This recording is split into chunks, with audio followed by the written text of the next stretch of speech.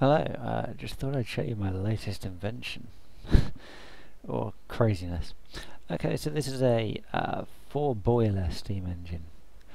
Currently still powering up. We're generating over 135,000 power from it. And it's still powering up. There's a total of 6 lines of 27 pistons on each side. So that's 12 times 27 if someone wants to do the maths. Lots. Give me a sec. Just opening up a calculator. 12 times 27. 324. That's 324 pistons. Now, that's a lot of pistons. That's a lot of power being produced. It's stable at the moment. I don't actually know how high it's going to go.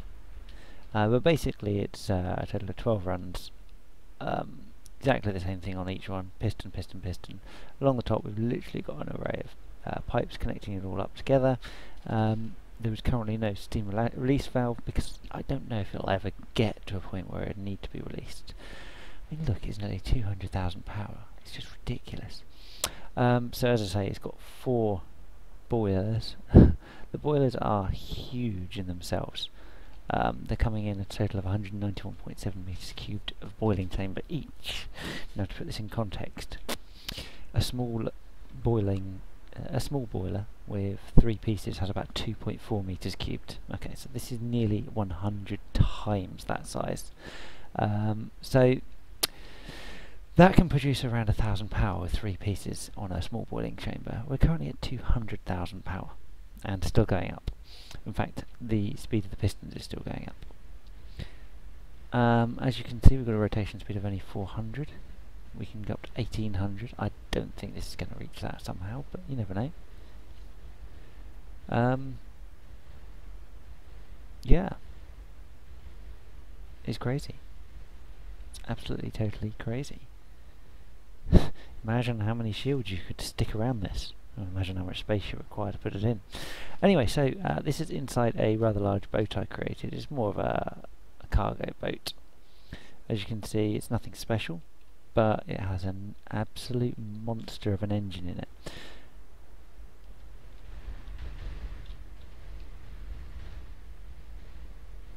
Look at that. Absolutely crazy.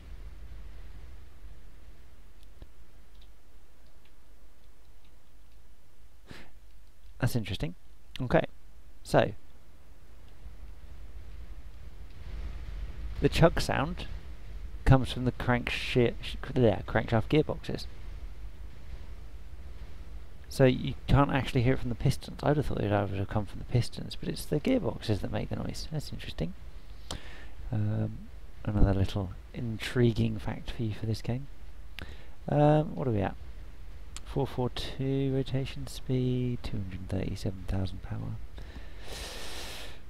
I'm going to take a break for a moment and come back and let you know what it gets up to. So I bring you back at the point where it's nearly finished climbing engine power.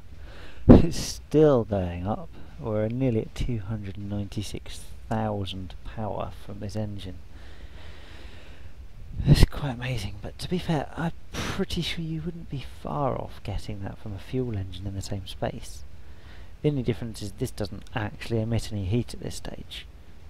And, well, it looks cool and it sounds cool.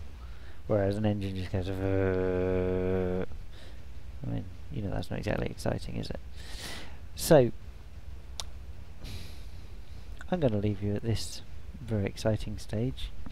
I'm going to have another quick look round this particular vehicle and let me know what you think.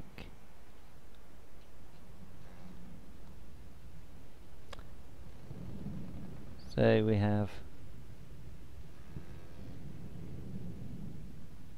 the bridge. No, there is a steering wheel. We have an area to be filled in. A nice flat area here. This is designed as a cargo container type vessel, which is why it is basically empty. Front area, which is partially rounded.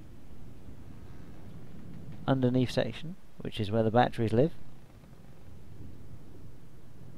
Or where the fuel lives, should I say, not the batteries. Used to need fuel, but I converted it to a steam engine layout. And then this absolute monster of an engine.